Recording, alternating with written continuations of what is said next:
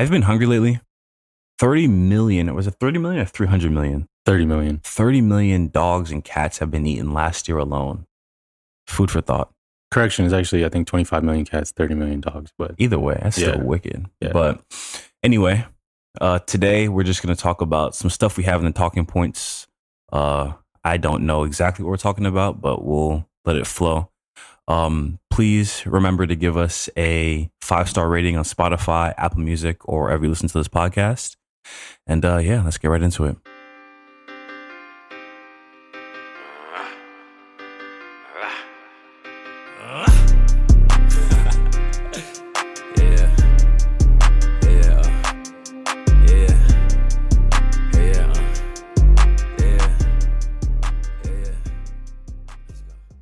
Yeah. All right. I'll start with the first question that I have prepared.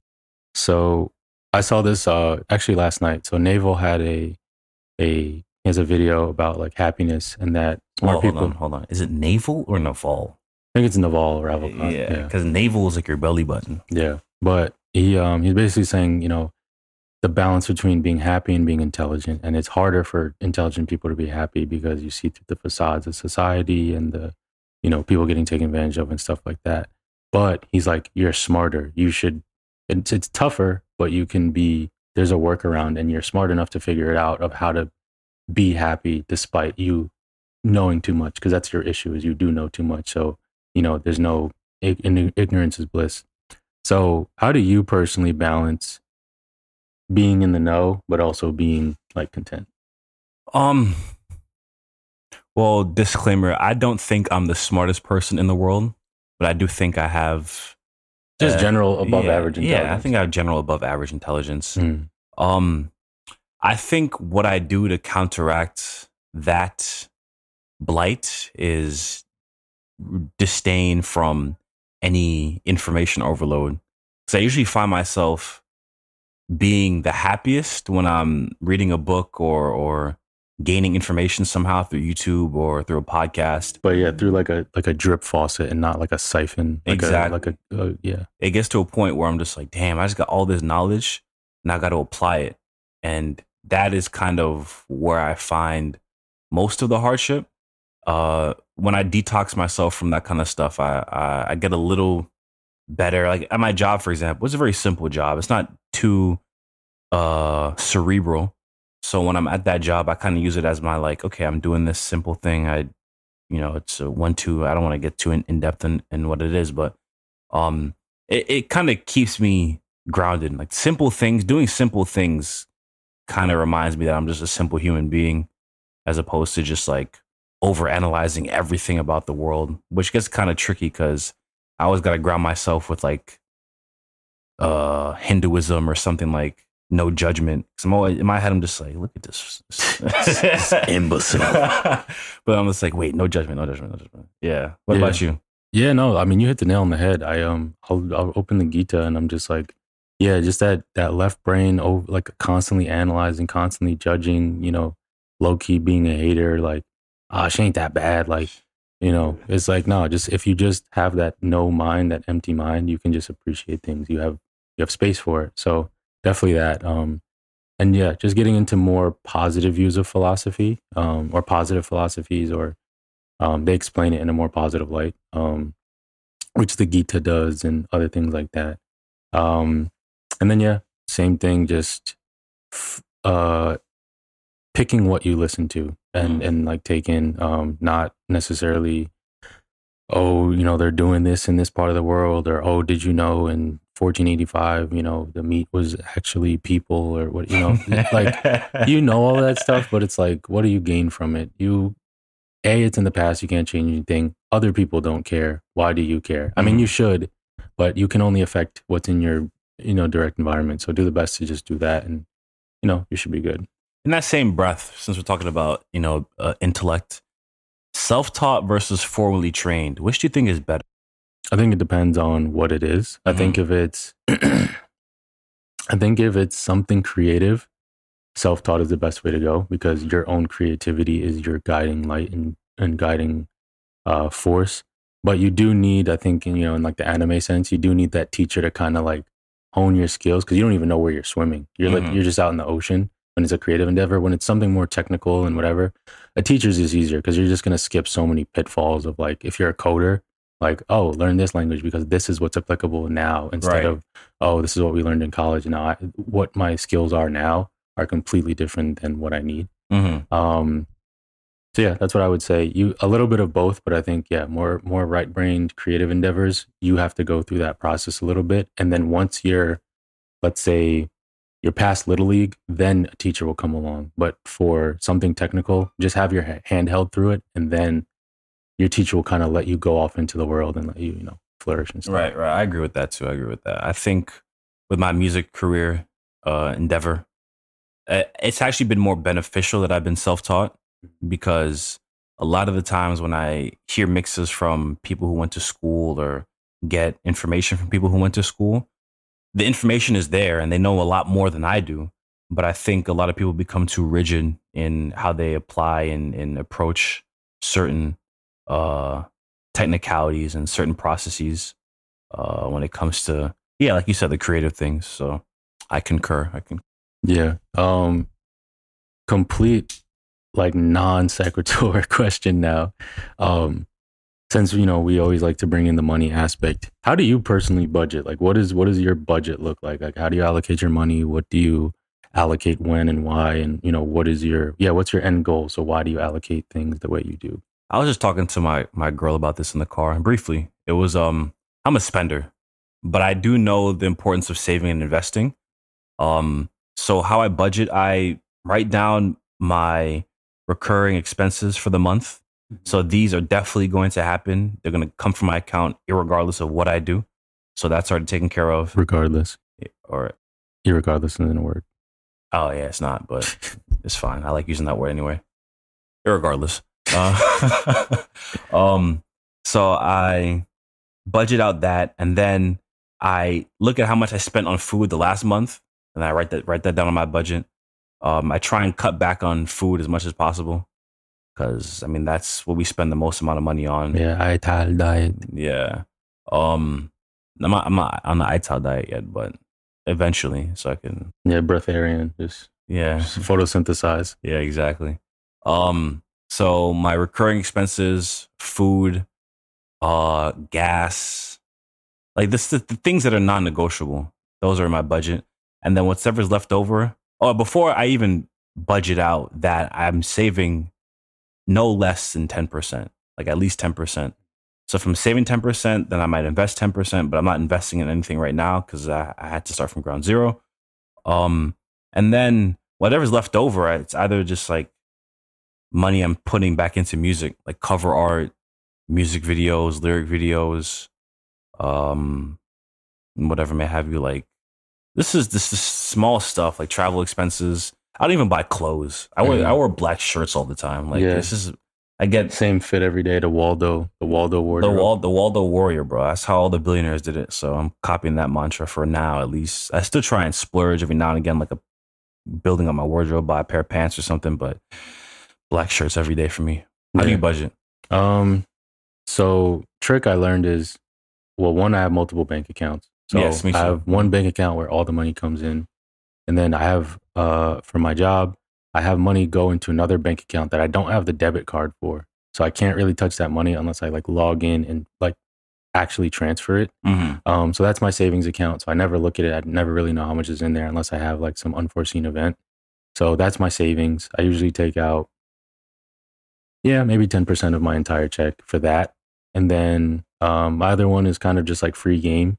Right now, since like we're in a crypto bull market on the rise and like other stuff like that, I'm saving like as much as I need just to have like liquid cash. And then everything else is like, I haven't really been going anywhere, going to any parties, going to any like events that require money. So I eat like as cheaply as possible, make sure my bills are paid. And then every other remaining cent goes into investing. Because I know I'm not going to see it now. I'm not going to see it even next year. It wouldn't be until, actually, no, it would be 2025, maybe end of 2025 where I'd see the results. So that's where, that's what I'm kind of waiting on. Because, if I'm up 6 figures or something, then I'm like, all right, I can take out 10K of that and then use that to invest towards something that can make me money now. I could buy like a operating business or something like that. So that's kind of where I'm at. But as like economic conditions change, that's when I change things up. If it's like investing in stocks are kind of slow anyway, just build up more of my savings instead of investing. But yeah, investing is like how you're going to get out of your situation. So that's kind of where I'm at right now. Right. And you mentioned you haven't been anywhere recently. But this is your question in the talking points. So I'm gonna steal it. What's your vacation style? Like if you were to go to like, let's say you and I went to like Brazil or like Guam or something. Shout out Guam. Shout out Guam. What would be your ideal vacation style? Would you get a B&B? Would you hotel it? Would you resort it? Would you eat local food? Would you, you know? That's actually crazy you stole this question, but it's like the best one. Well, I mean, I'm just going first. So I'm a boots on the ground sort of person, polyglot. So in Guam, I wouldn't speak the language, but in Brazil, I'd speak Portuguese. So I'll use my Cancun trip as an example back in 2018. Shout out Josh, shout out Shani, shout out Corey, shout out Lucas, shout out to B. I'm definitely B&B. Like I want to live amongst the locals and live how someone there lives. What am I going to do in a hotel? Like I can get a hotel anywhere and you're removed from the culture. So definitely B&B. I like to have an itinerary for excursions and like physical stuff and like adventure stuff because those things fill up and like those are like outside things that you need to like have tickets for. But everything else is like freestyle. I used to be like sun up to sundown, like from 6 a.m. to 9 p.m. we got to be doing stuff. But as I've gotten older, I'm like, I'm on vacation. If I want to sleep in, I should have the ability to do so. So sleep in now. And then like food wise, I asked what the locals, like, where do you guys eat at? Like, what's the best local, whatever. I'm pretty adventurous, like food wise. So like, I'll try almost something crazy, but I'm good off insects. No offense to the Southeast Asian countries. And I'm not eating like bull balls or whatever, like something crazy that I've been seeing on social media. Some fear factor shit. Yeah. But like, yeah, seafood is all fair game no matter what.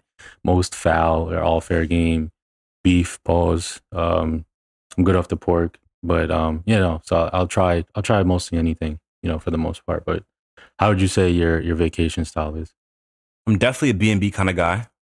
I'm not really one for itineraries. I've always been this way too, where if I'm somewhere, I don't like to do shit from sun up to sundown. I like to wake up, do what I have to do in the morning, enjoy. I usually vacation places that are warm too. Like going back to Antigua. Oh yeah, I'm not going to Norway or anything like that unless it's like summertime there. I go back to Antigua. I've been to Hawaii since I was a child, but like I'm visualizing warm places because this cold stuff is not it for this melanin right now. Yeah, no, it's really not. I'll eat anything for the most part. I cut back from pork. I mean, I still eat anything though, but like I choose. I'm very distinct with what I eat. But if something's in front of me, I'll probably eat it just to be respectful to the host and the people who made the food. But yeah, I'm a lax guy, man. I don't like to do too much. I never really like to do too much. Even when I was like in my party phase, it was just you be at the party, you're there for like. It's cool for an hour. Yeah. It's cool to say hi. It's cool to whatever. Have a drink, maybe whatever. If you're into marijuana, you do that. And then I'm like, how about we just come back to my place and play some board games or something? Or something. At least. I don't do too much. Music kind of loud right now. I'm not feeling like getting light or getting sturdy. Like, yeah, we all heard these songs a million times. So yeah. But I think that's a result of culture. We're just kind of there's nothing new and vibrant. I think we're in that middle phase where we need some new. Everything doesn't last like it used to. What's in today is kind of out tomorrow. And it's a little tough to do all that. So, but next question, I'm gonna steal one of yours now. Laws. Shout out Trafalgar Law. Are laws useful or not useful, and why? Are laws useful and why? Shout out Jadakiss. He said this: if you don't get caught, it's not a crime. That's a fact. That's a fact. Are laws useful? My uncle, rest in peace, Von Benjamin, man. Call him my uncle. And he had this one line in one of his songs where he was like, lawmakers make the laws before anything altercates. So when I hear that line, I think of like, there is definitely something to be had and something to be upheld when it comes to human decency. So I think there are certain laws that are important. Like you can't just walk into someone's house. You can't just boom them. Yeah. Boom. You can't just like take advantage of people for no reason in whatever way, shape, or form. So I think those kind of things to protect safety and human decency are important. But I think there are just so many things that stem from things outside of that make it kind of like walking on eggshells, you know? It's like, okay, I get I can't kill this person. I get I can't just punch this guy in the face. But like back when they were locking people up for dime bags of weed for 20 years was kind of OD. Yeah, a little bit. Yeah. So there are some things that are laws necessary. Are adjustable. Yeah, they're definitely adjustable. Like I'd be driving without my seatbelt sometimes. Yeah. Yeah, like I think like that shouldn't be a law. Like if you want to put your own life in danger, fine. Yeah. But like if I don't have my seatbelt on and you catch me, I understand that. Yeah, I understand that. But like, I don't know. Yeah, like the other opposite is like I've already flown through the windshield. So like, what is like your advertisement? You don't need to tell me to put on my seatbelt. It's in the car. I know it's there, but I'm still not going to put it on. You know what I mean? So I think that's my little 2 cents on that. But I think from what I know about history, and I'm a kind of a big history buff. I don't know as much as the next guy, but I know more than the average bear. Yeah. A lot of the things we're living in right now are stemming from the whole Anglican Gregorian church rhetoric of, the Pope and shit like that. I might say this and get, I don't know, crucified, but it's just a lot of the things we're following don't even really work outside of this sphere that we're living in. So I think just half of this stuff is kind of stupid anyway. Yeah. That's why we got to go abroad and see how it is other places. And since we're outside of our immediate environment, we could see like, okay, America was kind of bugging with that. Or, you know what? I've seen more lawlessness and I'm like, nah, we kind of had it. It's maybe a little bit over restrictive, but at least we don't have X, Y, and Z thing going on. Yeah, and it becomes a lot. I don't know. I feel like I like it better when you're in a civilization or a state where it's lawless and people still respect human decency. Yeah. Because then it shows you that the people there are actually people as opposed to just doing things not just to get caught or doing things to get away with it, Yeah. Controversial money man of mystery, Andrew Tate actually said that. He said in Romania, like, I can bribe people and stuff compared to America. You have to be a certain person to be able to bribe people. So he's like, I like the evenness of it where like the average everyday person can get to that level and get things done their way instead of you have to be in this secret club. But at the same time, he also said, there's not really crime here because everyone is Romanian. So they're like, why would I hurt my countrymen, my brother and my sister and stuff like that? So I think you're not going to get that here in the States. It's too diverse and too many conflicting groups. And, you did this to us 400 years ago. You did this to us 30 years ago. You destabilized my country, other stuff like that. So it's really nothing to like rally behind. Yeah. But, and it's funny you mentioned that too, because we talked about this in the studio the other night where it's like, well, not exactly this, but a lot of this rhetoric goes around where black on black crime and white on white crime, and in Romania, if they're all Romanian, do not. You don't talk about Romanian crime. Yeah, so it's proximity crime. Like why are you gonna go across town to rob somebody? Like that's just more work and gas, and you're gonna stick out like a sore thumb. Right. So, next thing, getting to more modern things. with financial freedom and the ways to achieve it increasingly becoming online, investing, trading, AI, everything being online, it's forcing people to be behind their screens more and less in person. So how do you feel about that? That the way out is through the metaverse or through, you know, whatever Wall-E dystopian future we're headed towards potentially. Firstly, I think it's stunting the growth of IRL interaction. Mm-hmm. So people are lacking ability to communicate. Not people in my circle or people I come in contact with on my day to day, but definitely the kids. Yeah, I was gonna say to interject really quick. We're the last generation that lived in the analog world where it was, you know, just come on when the lights come home and stuff like that. Anyone younger than us, and we're not that old, they've grown up with technology embedded in their lives from the jump. So I think we're the last bastion of like, all right, yo, you guys are kind of like socially awkward or whatever. But after that, yeah, it's up. Like, good luck to them. Yeah, like talking to my other uncle was talking about how his son or something or his son's friend was having trouble talking to girls. They just shoot their shot over Instagram and then they get rejected or ghosted or ignored. Yeah, get a number like a man. Yeah, or just get rejected and blocked like a man. Or just converse in public or do your little seduction game or whatever. But yeah, you know, it's different from our generation where times have changed. You really had to like, you're like, bro, I like her. Then talk to her, nigga. Like, yeah, that's how it went back then, you know? Now it's just, can I get your Instagram? You can like you can do like snooping and see like what she's into, create a pickup line based off her interests. Like you could really be some 007 agent type of person where in person, you got to be quick on your feet. You got to do everything in the moment. And that's what really teaches you, not this reconnaissance oracle, you know, the Joker's on 41st Street. Get me, you know, so. But back to the whole, you mentioned something about the financial side of making money is like increasingly online now.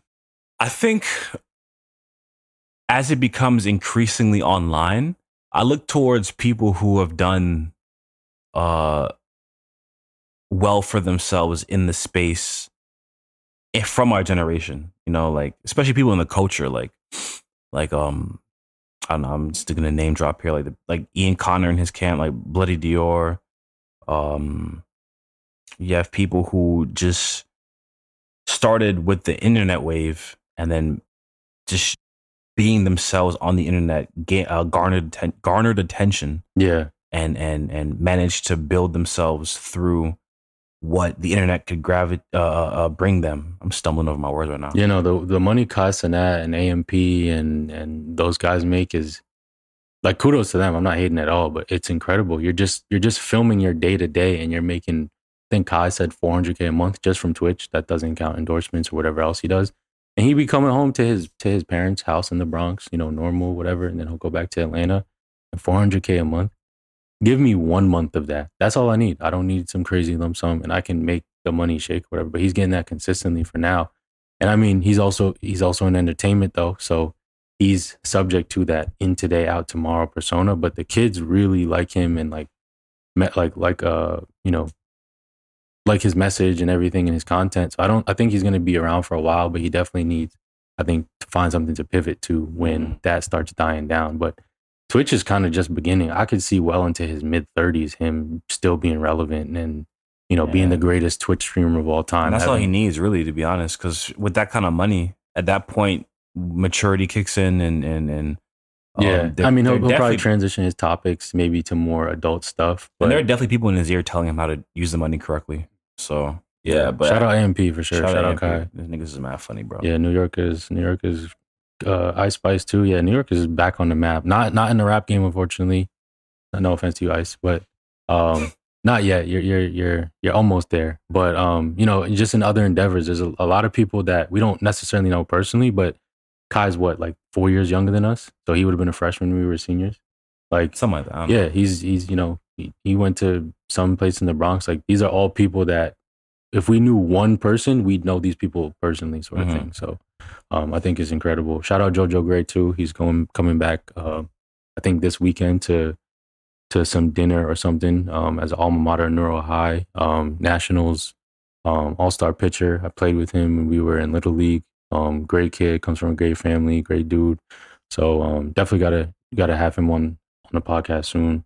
But yeah, man, shout out to our network just because we know so many like wonderful people and people who are doing like a lot of good things. Mashallah, yeah, big shout out to them.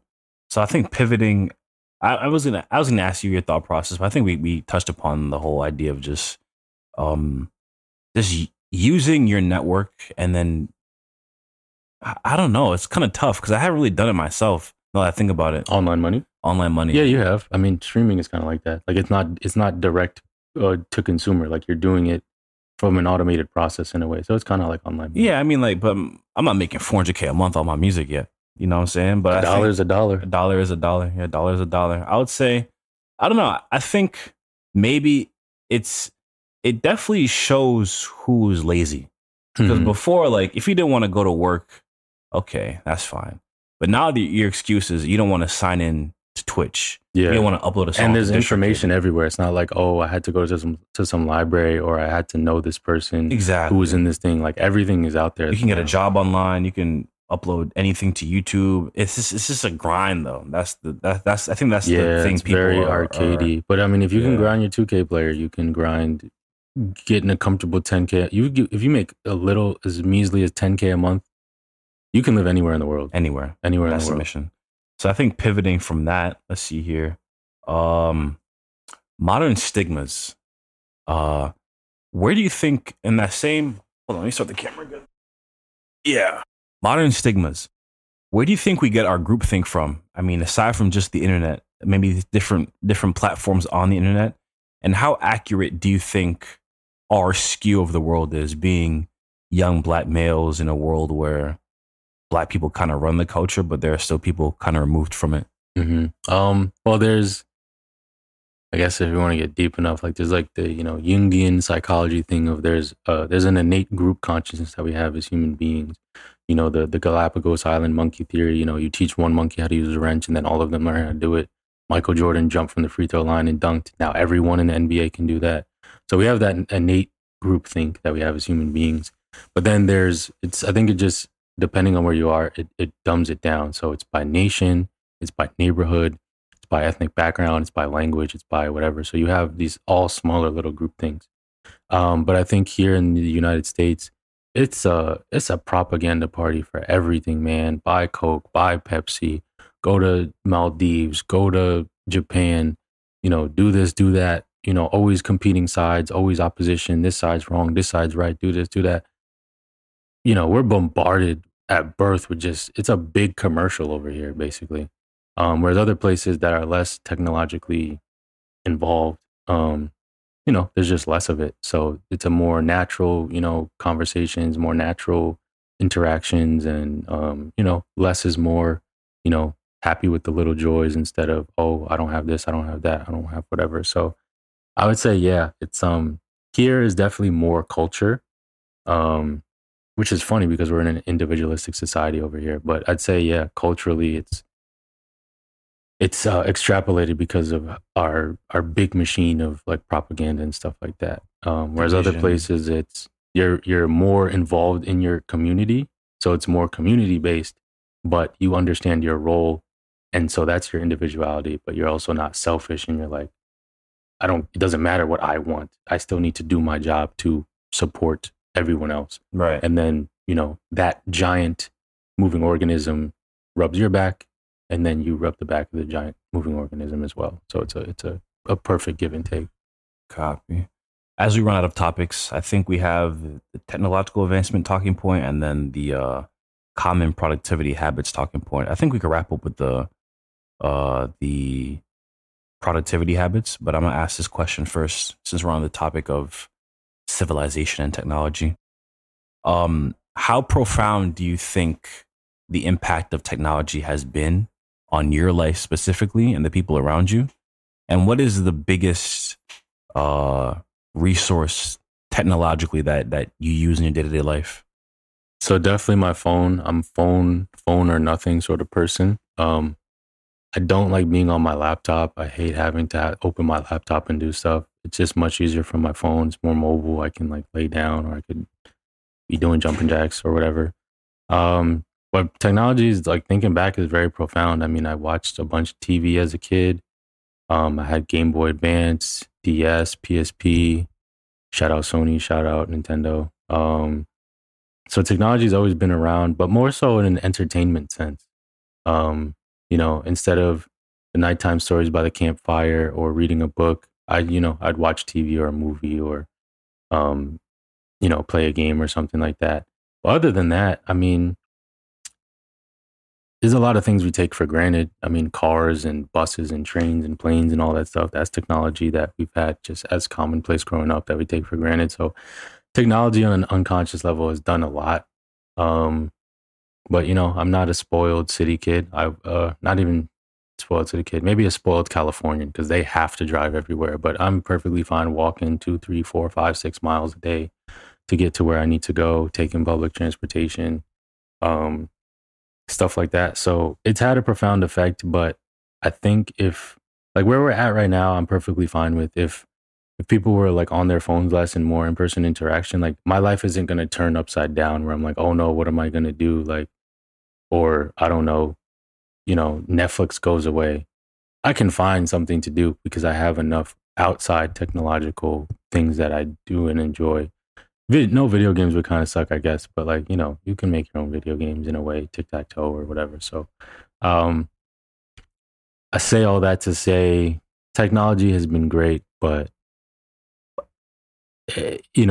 I'm okay with where it's at right now. I don't need anything else beyond this. All right. And then rank the common productivity habits. How would you say technology? I was trying to dodge that question. All right. I would say, I'm just grateful for audio. Audio provides us a way to spread our own propaganda in a way that's beneficial. Microphones, headphones, interfaces, computers. I think the computer has been my biggest resource, my favorite technological advancement. Since I was when did I start watching One Piece? The first thing I did, I can recall on my computer. It might have been the first thing I did. I think the first thing I did was make an email address. But the second thing I did was watch One Piece when I was in like 3rd grade or some shit. What was your first email address? bigcoast97@hotmail.com. I actually remember that. bigcoast97@hotmail.com. Yeah, man. But yeah, the computer is just such a great thing, man. And although back in those days, the resources and how to do things wasn't as accessible as it is now, it was still great because you can just surf the internet and just find whatever. I was watching this mad anime. I was just finding pictures online and tracing them from my computer screen. And then social media came around, and then that was kind of... Social media came and went. Like, prime Twitter of like 2014, like maybe 2019, it was good, but now I don't even use it. I just go on the CC one and post our clips and videos, but I'll see, something interesting or something funny every now and then, but I'm okay with like not really using it. Yeah, back then it was meme culture. Like, I was on Twitter just posting memes, and that shit got me some laughs in high school. Yeah, I think we're going back to niche parts of the internet. So, kind of like Reddit, where it's like, okay, I'm just talking about baseball, or I'm just talking about this or that, instead of having all these groups. Because I mean, it's just giant high school. Social media is just giant high school. So yeah, definitely. You have the people who think they're, their tweets are funny, and they have that social popularity. They could be dead wrong. They could say 2 + 2 = 5, but because they have that clout, people are just like, whatever, So I think we're getting back to maybe a little bit more of a meritocracy, in regards to that over the internet. But who knows with AI, So yeah, and AI definitely, it has access to, basically the way I think of it, AI is just a giant brain amalgamating all the thoughts of the human psyche. And that sounds dangerous in itself because people are just so lax with what they put on the internet. So yeah. Shout out to the bozos though for the funny content, but shout out them. But not shout out to the other people who are given ammo to be exploited. But I mean, hopefully not in our lifetime. We have to worry about Total Recall or um, I don't know, Skynet, Right. stuff like that. So I'll ask the last question. You were just stealing all my questions. Like, I stole one question, my G. nah, this question you just asked was literally my question. Which the productivity habits. All the ones at the top are yours. So we know about the grifty productivity hacks and everything like that you hear about. Take a cold shower, wake up at 4 a.m., go to bed at 10. Only eat home cooked food, no seed oils, no alcohol, no marijuana, anything that affects your brain. What should you say is your favorite of these productivity habits that you do, if any at all? Cold showers. Mm-hmm. Mainly because I was taking cold showers when I was a kid. And then when I was moving out of my house, the landlord turned the hot water off. Mm-hmm. So I was forced to take cold showers. But it's good for your skin. Definitely feels recharged, or you feel recharged after you hop out the shower.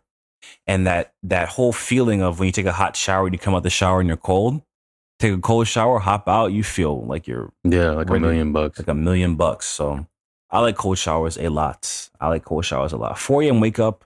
Sometimes I wake up at 4 a.m. just randomly, and I'm just like, damn.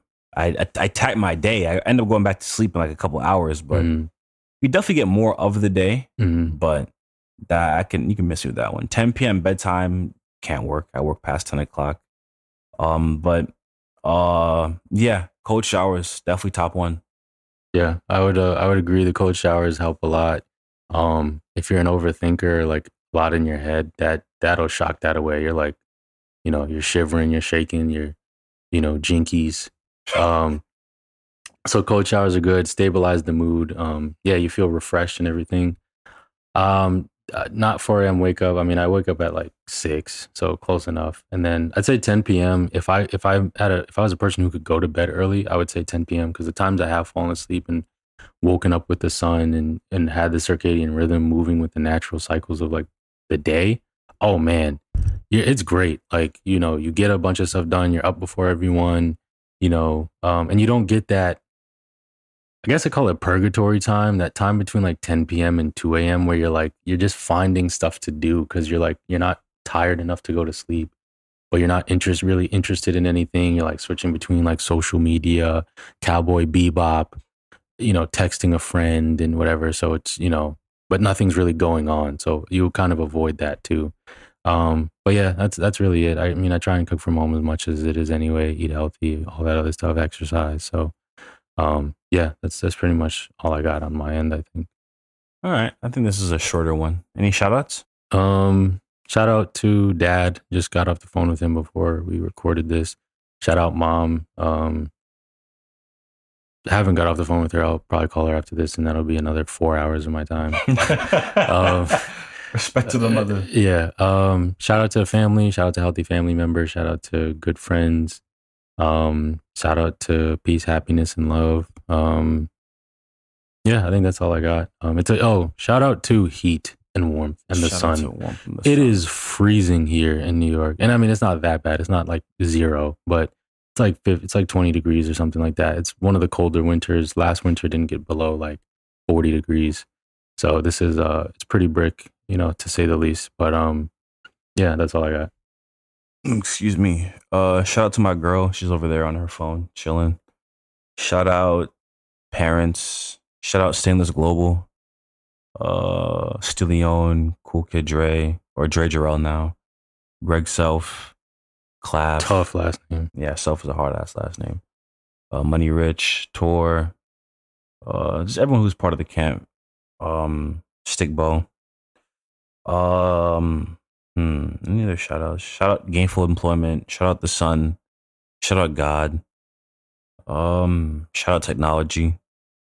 And shout out clothes that keep us warm during these winter cycles. Facts. So I think that's everything. We'll see you guys next week, and let us know any guests you want to have on or anything. We're gonna maybe start implementing or bringing some more people on or anything. So shout out anyone that you like to have on. But until then, stay safe, stay warm, and we'll catch you next week. Peace.